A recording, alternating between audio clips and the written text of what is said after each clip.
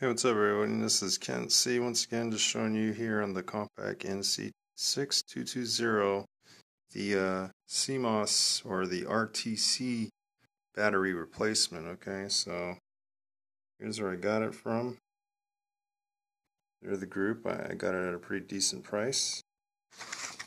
I actually picked it up off eBay. So here's the insides. Okay, and here's how I'm going to do it. Tape down there, tape down there, tape down there.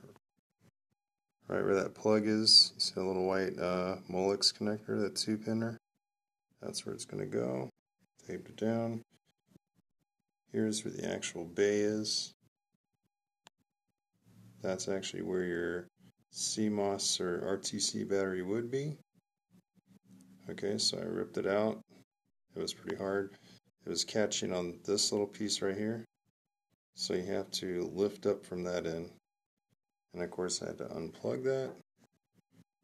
Here's where it's under. Okay, to remove it, like I said, it would sit like so. So you would start at this corner right here and pry this up, and then it'll start lifting up just like this. And then unplug this, of course, this little connector. And that'll be right there. Alright, so, and of course, let me show you what the old battery looked like. Okay, so that is what the old battery looked like. You can see I had to do some prying to pull it out. And like I said, if you notice here, you can't just slide it back down. It's because this is designed to hold it. So I had to rip it out like so, like it was here, and I had to yank from the forward up. Okay, so here's the tools I used to get this done. Tape,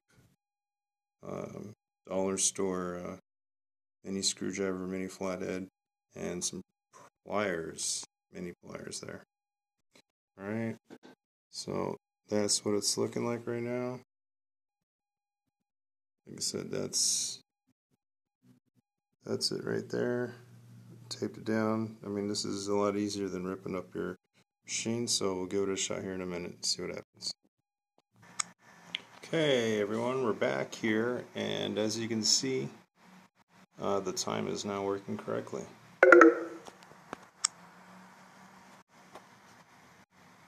So here's what it looks like on the end.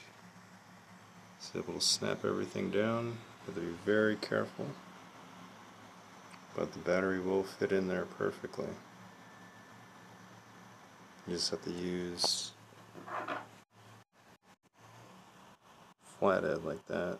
Just push down, down on the edge of the actual connector that's sitting inside right here. Just push it down gently, don't go wild. It'll push in. Once you see it looks connected, try the power button here. And that should indicate that it's working. If it does, make sure those kind of buttons work too. And you should have a working system, and you should now have your CMOS battery working and ready to go. As you can see here.